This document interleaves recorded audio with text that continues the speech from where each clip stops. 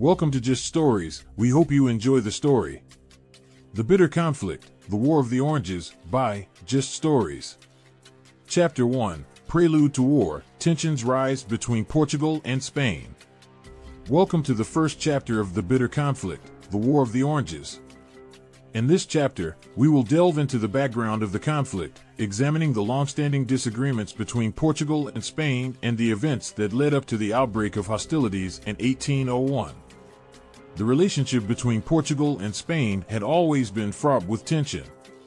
At the heart of the issue was the question of territory. Portugal had established a vast empire during the Age of Exploration, with colonies and trading posts in Africa, Asia, and the Americas. Spain, meanwhile, had its own global empire, with territories in South America and the Philippines, as well as a number of possessions in Europe, including the Netherlands. These two empires were often in conflict, as each sought to expand its influence and control over new territories. Portugal and Spain fought a number of wars over the centuries, including the War of the Spanish Succession in the early 18th century. Although the war ended with the Treaty of Utrecht, which recognized Portugal's independence and its right to the territories it had acquired, tensions remained high between the two countries. The situation was exacerbated by the fact that Portugal was a small, relatively weak country compared to Spain. Although it had a powerful navy and a number of well-fortified ports, it lacked the military might to match its larger neighbor. This made Portugal vulnerable to Spanish aggression, which was often motivated by a desire to acquire Portuguese territory or resources. In the late 18th century, tensions between Portugal and Spain began to rise once again. One major point of contention was the border between the two countries. Portugal claimed that its border was defined by the Treaty of Alcoy, which had been signed in 1297. Spain, however, argued that the border had been incorrectly defined in the treaty, and that it was entitled to certain territories that were currently under Portuguese control. Another major issue was trade. Portugal was a major exporter of wine, olive oil, and other agricultural products, and it relied heavily on trade with other European countries to sustain its economy.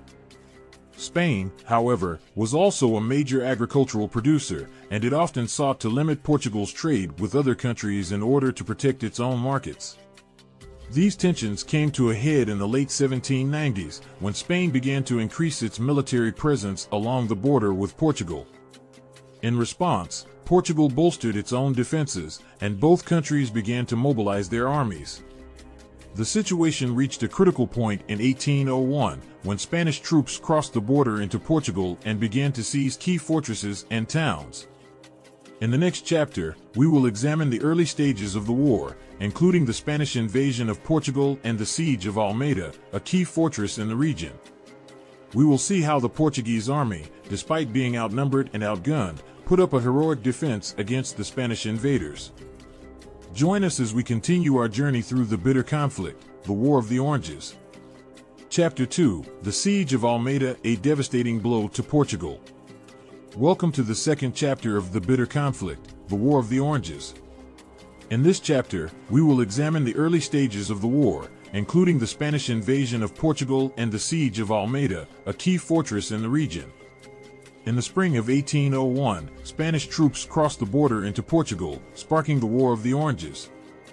They quickly seized a number of key towns and fortresses, including Almeida, a strategically important fortress near the border. Almeida was a major obstacle for the Spanish forces, as it commanded an important road leading into Portugal, and its capture would enable the Spanish to advance further into the country. The Portuguese commander at Almeida, General Francisco de Paula Leite, knew that he faced a daunting task. His garrison was greatly outnumbered by the Spanish forces, and the fortress was in a state of disrepair. Nevertheless, he was determined to hold out as long as possible, and he ordered his men to prepare for a siege. The Spanish forces quickly encircled the fortress, cutting off all supply lines and communications. They then began a relentless bombardment of the fortress, using heavy artillery and mortars to rain down shells and grenades on the defenders. The Portuguese garrison responded with their own artillery, but they were greatly outmatched by the Spanish firepower. Despite the overwhelming odds against them, the Portuguese defenders of Almeida put up a fierce resistance. They dug trenches and built earthworks to protect themselves from the Spanish artillery, and they used their own artillery to target the Spanish positions. They also mounted sorties against the Spanish lines, attempting to disrupt their siege works and harass their troops. The siege lasted for over 2 weeks, with both sides suffering heavy losses. The Spanish troops were particularly hard hit by disease and poor conditions, as they were forced to camp outside the fortress without adequate shelter or provisions. Nevertheless, they continued to press the siege, determined to capture Almeida at any cost. In the end, the Portuguese defenders were unable to hold out any longer. On August 25, 1801, a massive explosion rocked the fortress as the Spanish artillery breached the walls and entered the fortress. The Portuguese garrison fought valiantly, but they were overwhelmed by the Spanish troops, who quickly seized control of the fortress. The fall of Almeida was a devastating blow to Portugal. The loss of the fortress opened up a major road into the heart of the country, and it made it much easier for the Spanish to advance further into Portuguese territory. The Portuguese army was demoralized by the loss, and it was clear that the war would be a long and difficult struggle. In the next chapter, we will examine the Battle of Vigo, a naval showdown between the Portuguese and Spanish fleets off the coast of Spain. We will see how the Portuguese navy, despite being outnumbered and outgunned, put up a heroic defense against the Spanish invaders. Join us as we continue our journey through the bitter conflict, the War of the Oranges. Chapter 3, The Battle of Vigo, a Naval Showdown. Welcome to the third chapter of the bitter conflict, the War of the Oranges. In this chapter, we will examine the Battle of Vigo, a naval showdown between the Portuguese and Spanish fleets off the coast of Spain. After the fall of Almeida, the Portuguese army was in disarray, and the Spanish forces continued their advance into Portuguese territory. However, the Portuguese navy was still a formidable force, and it was determined to defend its homeland against the Spanish invaders. The Spanish navy, led by Admiral Francisco Melgarejo, had been tasked with blockading the Portuguese coast and preventing any foreign ships from entering Portuguese ports.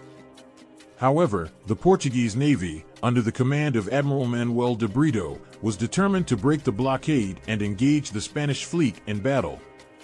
The two fleets met off the coast of Vigo, a Spanish port town, on October 3, 1801. The Spanish fleet consisted of 27 ships of the line, while the Portuguese had only 12 ships of the line and a number of smaller vessels. Despite being heavily outnumbered and outgunned, Admiral de Brito ordered his fleet to engage the Spanish, hoping to inflict enough damage to break the blockade. The battle was intense and lasted for several hours, with both sides suffering heavy losses. The Spanish fleet, with its superior numbers and firepower, initially had the advantage, and it seemed that the Portuguese fleet would be overwhelmed. However, the Portuguese ships were more maneuverable, and they were able to outflank the Spanish fleet, inflicting heavy damage on their ships. The turning point of the battle came when a Portuguese ship, the Príncipe Real, broke through the Spanish line and engaged Melgarejo's flagship, the Santísima Trinidad. The two ships engaged in a fierce battle, with the Príncipe Real eventually raking the Santísima Trinidad with a broadside and causing significant damage. Melgarejo was wounded, and his ship was forced to withdraw from the battle. With the Spanish flagship out of action, the Portuguese fleet was able to press its advantage, and the Spanish fleet began to withdraw. The battle was a decisive victory for the Portuguese navy, which had managed to break the Spanish blockade and secure control of the seas off the Portuguese coast. The victory at Vigo was a major boost for Portuguese morale, and it helped to turn the tide of the war.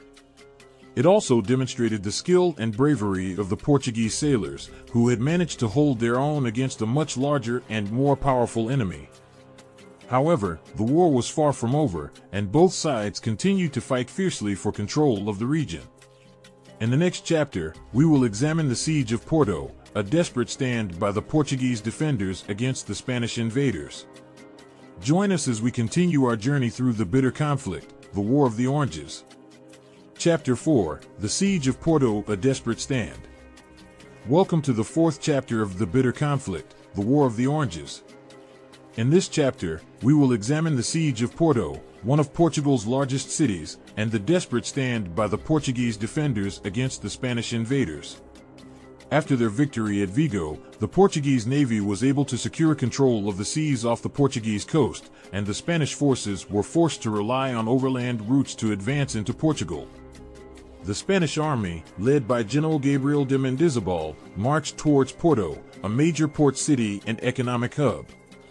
The Portuguese defenders knew that the Spanish would target Porto, and they worked to prepare the city for a siege. They fortified the walls and gates, dug trenches and built barricades, and prepared the city's defenders for a long and difficult struggle. The Spanish army arrived outside Porto in late October 1801 and began a fierce bombardment of the city. The Portuguese defenders responded with their own artillery, and a fierce battle ensued. The Spanish attempted to breach the city walls, but they were repelled by the Portuguese defenders, who fought with great bravery and determination. As the siege dragged on, conditions inside the city began to deteriorate. Food and water supplies were running low, and disease was spreading among the population. Nevertheless, the Portuguese defenders refused to give up, and they continued to fight with all their might to protect their city and their homeland. The turning point of the siege came in early December, when the Spanish army attempted to storm the city gates. The Portuguese defenders were ready for the attack, and they fought fiercely to repel the Spanish troops. The battle was intense and bloody, with both sides suffering heavy losses, but in the end, the Portuguese defenders emerged victorious. The Spanish army was forced to withdraw from Porto, and the siege was lifted. The Portuguese defenders had won a great victory, and they had managed to hold out against a much larger and more powerful enemy. However, the victory came at a great cost, with many lives lost and the city of Porto severely damaged. The siege of Porto was a pivotal moment in the War of the Oranges. The Portuguese defenders had demonstrated their bravery and determination, and they had shown that they would not give up their homeland without a fight. The Spanish, meanwhile, had suffered a significant setback, and it was clear that the war would continue to be a long and difficult struggle. In the next chapter, we will examine the Treaty of Badajoz, which ended the War of the Oranges and brought peace to the region. Join us as we continue our journey through the bitter conflict, the War of the Oranges. Chapter 5, the Treaty of Badajoz, an Uneasy Peace. Welcome to the fifth and final chapter of the bitter conflict, the War of the Oranges. In this chapter, we will examine the Treaty of Badajoz, which ended the war and brought peace to the region. After the Portuguese victory at Porto, the Spanish forces were forced to retreat back across the border, and the war entered a stalemate. Both sides suffered heavy losses, and it became clear that the conflict was unsustainable. Negotiations began between the two sides, with the goal of reaching a peaceful resolution to the conflict. The Treaty of Badajoz was signed on June 6, 1801, bringing an end to the war. The treaty was a complex document, with a number of provisions and clauses that addressed the various issues that had led to the conflict.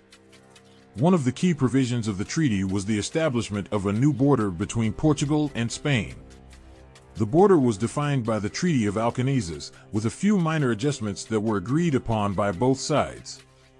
The new border was intended to settle the long-standing territorial disputes between the two countries, and it was hoped that it would prevent future conflicts from arising. The treaty also addressed the issue of trade between Portugal and Spain. The two countries agreed to maintain open trade between their territories and to respect each other's trading rights.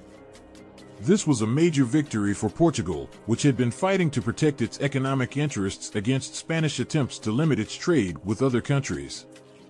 Another key provision of the treaty was the release of prisoners of war. Both sides had captured a large number of enemy soldiers during the war, and the treaty required that all prisoners be released and repatriated to their home countries. The Treaty of Badajoz was a significant achievement, as it brought an end to a long and bitter conflict between Portugal and Spain.